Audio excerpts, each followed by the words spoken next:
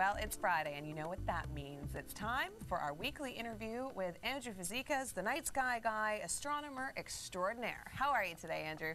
Well, good morning, guys. Doing well. Good, good. Now, we're just on the eve of a weekend. A lot of high pressure across the country. What can people expect to see in the night sky? Well, you know, temperatures may be dipping, but the mercury is rising. I had to say that. Sorry, guys. But because we're going to see the innermost planet, Mercury. It's prime time viewing over the next week, and starting this weekend, it's just going to be great in the early morning sky. So basically, early bird sky watchers can really try their hand at spotting the most elusive of all the naked eye planets. There's 5 that you can see with the unaided eye, and this is the most challenging, Mercury. And in the upcoming week, you're going to get a very good view in the eastern sky where the sun rises at dawn. So about a half hour before the sun rises, look towards the east. You've got to have a very clear view of the eastern horizon to see it. And then look for a faint star in the dawn skies. And you'll see it with the naked eye. And over the next few days, Mercury will be rising a little bit higher and making it easier to see. And actually on October 22nd, it reaches its highest point, which isn't very, very high at all, but it is the best chance to spot this little elusive planet. And if you look carefully just to the upper right of it, you'll notice Saturn in the sky as well. Now, what we have a chart here on the screen now is showing the position of all the planets as they are right now, basically, over the next few days. And you'll notice the sun is at the center, and then you have the orbit of Mercury, and then Venus and Earth.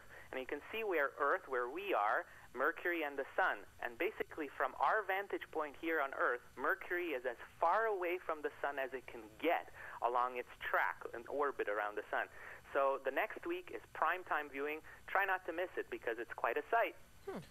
Andrew, let's continue talking about Mercury, and that kind of leads right into our cosmic quiz for this week. That's right. So our cosmic quiz this week is how long is a year on Mercury? 1 year. Could it be 55 days? Could it be 155 days? Or how about 255 days? Emily? Well, I have a sneaky suspicion, but I don't want it to be right because then you get old really fast, and that's just not cool. So, yeah, I'll guess the answer coming up. Okay. Well, either way, you know, it's a shorter orbit than the Earth, right? It's closer to the sun. So. Right, okay. Oh, okay, that's a hint, okay. It's a little hint for everybody at home. We'll have that answer in a second. Let's dive into space news and talk about our best buddy, Mercury. That's right. Well, Mercury got buzzed. You know, I mean, you can see it in the sky with the naked eye, right? But we actually sent a spacecraft that flew by Mercury just last week. It's called Messenger. It's a NASA spacecraft, and it took some spectacular photos in this really quick flyby. Now, the mission is actually going to go into orbit, this probe, in 2011. But in the meantime, we got a great taste of what the planet looks like. You can see a couple of the best shots that it took. I chose here to show folks here. It's a beautiful, like, double crater that we can see here. That's this. I mean, this is a 150-kilometer wide crater. We've never seen this before. And what's really amazing is you can even see lava plains here on this picture. There's all these old ancient lava plains that indicates that this was a very geologically active planet at one point in its history. And it's just an amazing sight.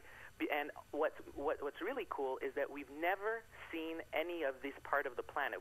Before Messenger, we only photographed 50% of the planet before. Now we've actually mapped the entire world in the last month or so. So it's the last reconnaissance of the inner solar system that we've just accomplished. Wow, that's really neat. That's really, really neat. Thanks for those pictures. Okay, time for the answer. How long is a year on Mercury? Well, the choices were 55 days, 155, and 255. And the answer is A. I knew it. 55 days. So if you want a lot of birthdays... Would you say that every week after he says the answer? Mercury is the place. Maybe. See, that's what I mean. You're going to get old a lot faster with 55 days. Very fast. Not good. Not good. Okay, always a pleasure, Andrew. Thank you so much. Now, if you want to see any of the images that we showed today, all you have to do is go to Andrew's website, and that's thenightskyguy.com. Now stay with us because we're going to let you know if you can see the stars in your area coming up over the next couple of days. Andrew, thanks so much. Have a great weekend. He's gone. Stay with us. Local details coming up.